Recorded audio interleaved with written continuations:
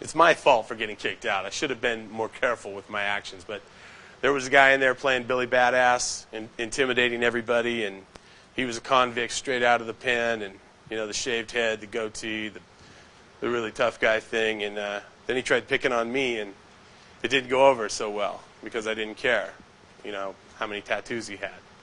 And of course, then when it came time for the counselors to question, it was him saying, "He hurt me," and so I got kicked out of treatment. That's what I've learned about tough guys. A lot of times they're not as tough as they put on to be as soon as you, anyway. So I got kicked out of treatment. So now, now not only am I a drug dealer, the feds are watching me the whole time. That's like the DEA and them type, and as well as the local police. They see me get kicked out of treatment for violence. Now not only am I a drug dealer that got caught with a bunch of guns, now I'm a violent drug dealer. I don't know if that's why the feds decided to pick up my case, but they did.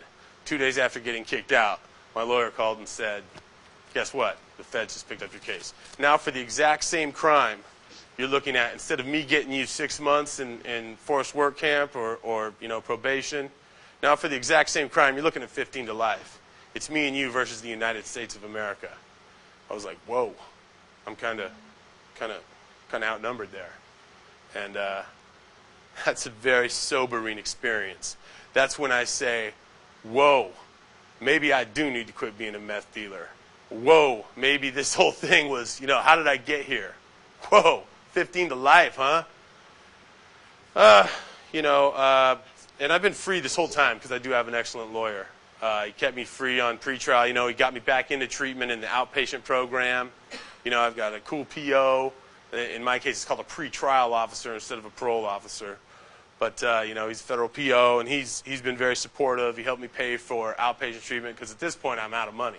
Here I was, drug trafficker, and one of the things I want you guys to get when you're counseling with kids is that, even at the top of my crime spree, my drug dealing days, I was living in a duplex in Thurston driving a Toyota Camry. It's a new Camry, but it's still just a Toyota Camry. There was no fancy cars, there's no yacht, no big fancy house on the hill, and I know all the dope dealers in town, and none of them are living the high life. At best, they're living middle class. That's the thing, is the only people that really make money selling dope, good money, the big money like you see on TV, are the pharmaceutical companies. They're really the only ones that make the big money. Otherwise, you might make enough to buy a car, a couple cars, maybe a house, and maybe have a normal middle-class life where you got food, entertainment, vacation. Same thing you get if you graduate from college and get a normal job like Mark. Just a normal life. But you've also got to worry about being killed at any time by people that want to come take your stash or your money. You also got to worry about getting shot by the good guys, too, the cops, who I don't have anything against. I've never been a cop hater. I never was one of those criminals that said, F the police or whatever. They got to do their job. I'm glad they caught me because I'm finally clean. I'm coming off a 20-year drug binge, and I'm finally clean. And if it wasn't for those Springfield cops busting me, I'd still be using meth, and I'd probably be dead by now. I was using approximately an 8-ball to a quarter ounce of 100% pure meth a day when they busted me, every day. I didn't shoot it, but I smoked it. And I smoked that stuff like other people chain smoke cigarettes. It didn't even get me high anymore. Now, 100% pure meth, you got to realize the stuff on the streets is 20% pure. So so multiply what I was using by 5 if you're talking about just normal meth. I was using a tremendous amount of meth every day. If I wasn't such a big, happy, robust guy, is what my lawyer always said. I don't think I'm all that. But if I wasn't so healthy, it probably would have killed me. I'm just lucky, Call it the hand of God, call it whatever. I'm very lucky to be alive. I used a lot of meth. And that's another thing I want to get through to you guys. If I can get clean, anybody can. Nobody's used more meth than me. I've used an outrageous amount of meth, 100% pure. I think what saved my life is that I never did go to the vein. A lot of my friends did. A lot of them are worse than dead. They're just sucked up. They're stealing from their friends and family. The girls do sexual favors for drugs. It's an ugly, ugly world out there. When I get out of prison, I hope to be sitting in this classroom because I'd kind of like to be a drug counselor too. My lawyer was able, okay, so about 3 months ago, the United States District Attorney came to my lawyer and said, look, you know, we appreciate that Rob's done a year's worth of treatment. I did inpatient, got kicked out after 5 weeks, but that was the most valuable part of my treatment was that inpatient. Then I went back to 3 months of outpatient. Then I did 6 months of aftercare. And throughout this whole thing, I've probably done 500 12-step meetings. It's just what I do now. I go speak at high schools. I remembered Mark. I saw his class the other day when I was flipping through the TV. I was like, hey, maybe I can go talk to his kids. And then I started talking to him. I realized you guys aren't a bunch of kids. You guys are grown-ups. And I was like, well, I don't know. You know, I was like, can we do a non-televised class? And he's like, no, all I got is TV. I was like, yeah. I was like, well, okay. You know, because maybe I can get you guys something that'll help you detour the people you're going to, you know, be helping as drug counselors. Maybe if you tell them, you know, I know a guy that was a drug dealer that got involved with the commercial side of drugs. First offense, spotless record. My lawyer was able to get it down to 8 years. 8 years in the federal prison system. I leave on the 5th. I go knock on the door and ask them if they got my bed. I don't know. I just show up, you know, and they take me in. And that's what I do for the next 8 years. I got to go to prison. It sucks. But if me going to prison and being very vocal about the fact that even on a first offense you go to prison for that long is going to help some young high school kids or some youngsters or somebody not get involved with this poison, then cool, you know. I wish I would have listened closer when he came to my school. You know, I'm the kid that got up when he said, what's this part of marijuana that we smoke? I was like, buds! Buds! He's like, yes, we have a winner. The buds. He's probably thinking, yes, we have a loser.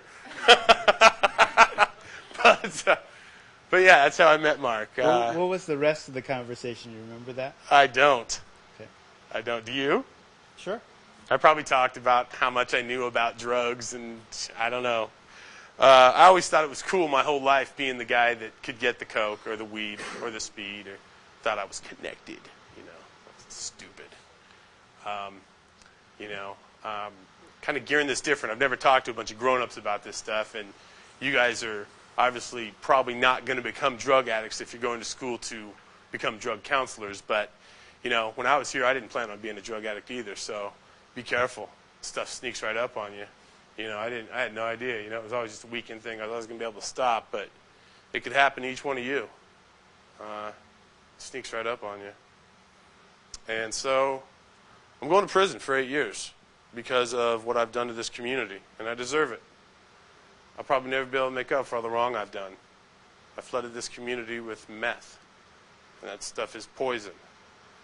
And I can only speak for myself. I don't care what anybody else does. If anybody else wants to sell drugs, that's fine. That's their business, not mine. You know, I'm not here to get myself killed. You know, I'm not here to talk about other people's drug dealing. I'm here to just talk about mine. And I know I was wrong for what I did, and I can only really claim that. So, going to prison. When I get out, hopefully I'll become a drug counselor. Maybe not. Maybe I'll just do it for fun. I don't know. But I'm going to be involved with this whole recovery and treatment stuff for the rest of my life because it's what I do now. You know, it's my new addiction, recovery. And, you know, maybe write a book while I'm in the pen or something. I don't know. Any questions? The counsel's probably the best way in the world for you to stay clean. Well, it's a good way. It's constant reinforcement. Absolutely. You know, what's cool about treatment is, cool or not cool or whatever, it costs about $5,000 to go. There's a program out there that's free if you're ready to make the change. What treatment does is it gets you ready for recovery, which is the 12 steps. You know, it's about attraction, not promotion. We're supposed to stay anonymous at the level of press, radio, and films. That's our tradition. But since this is a classroom, you know, I don't think this is going to make prime time. So I can say that it's really about the 12 steps. You know, and so if I do it as a profession, that's great. I might do that. But if not, I'll at least do it at a volunteer level at the sponsoring people in the different 12-step programs. Has your appearance changed physically or anything since? Did you notice anything different? Well, you know, I used drugs for so long, and I had pretty much an unlimited supply of meth. So I used it so long, it didn't affect me the way it affects people because at earlier stages of my addiction, in my early 20s, I had to go around with meth. And it made me really skinny, eyeballs sucked up, you know, talk fast, can't sleep, can't eat.